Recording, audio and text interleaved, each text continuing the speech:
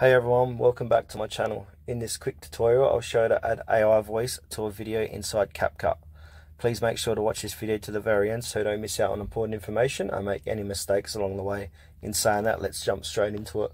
Alright, the first thing you need to do is head over to your Player App Store and search for CapCut and make sure CapCut is updated to the latest version. Once that is done, go ahead and open up CapCut. Click on the Edit button down below, and then you want to either create a new project or continue on with a current project. So for this demonstration, I'm going to continue on working with a new old project. And now this is the project here, so I want to add in AI voiceover saying hello everyone. So to do that, I need to click on text, the text box down below, and then click on add text, and then I'm going to type in hello everyone, and then click on, you can change your styles and effects there too. I'm just going to keep it simple. Click on the tick, and now if I press play,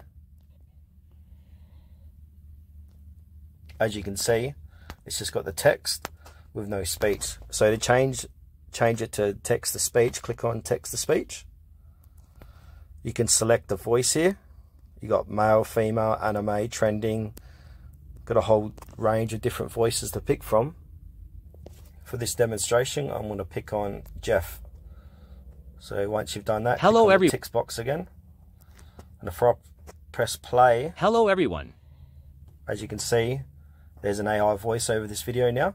So to delete this hello everyone in box here and just have the speech only, click on that and then click on delete. And if I press play again, hello everyone, the text has now been deleted. So yeah, that's it for this, guys. How to add an AI voice to video.